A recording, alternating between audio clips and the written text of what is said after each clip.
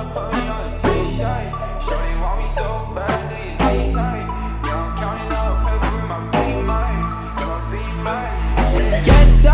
out of eyes tryna put me on a t-shirt. Shorty want me so bad, do your knees hurt? Yo, what's going on, guys? We're back with a brand new video. We're gonna do a video on how to make a numby purple glow effect on a videopad of 200 subs. That show thing that I did for you. What I'm gonna do is launch up a new project, add a file, add your file. I'm gonna get a just a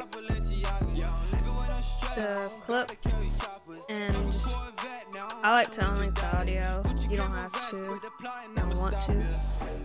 I like to. So first off, you want to go where the gun is shot. Alright, there. The bullet when the pellets kind of show. Split. Go to effects. Add effect. Put an tint. You want to go to color. Put a color to pinkish, kind of purplish, kind of about like that. Okay.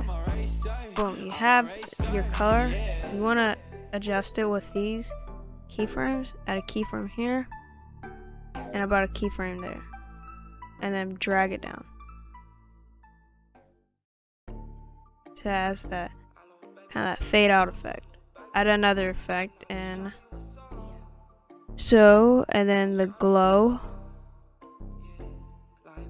the glowiness, you want to keyframe it. Put the keyframe right here and the keyframe right there, and then just put it right about right where it fades out. And that's basically your numby purple glow effect. It's really easy. You can adjust speed, do whatever you want to with it. And this is what it looks like right now. I use this effect a lot when it comes to PC edits. Boom, that is your purple glow effect. So yeah, guys, I'll see you on the next one, and bye.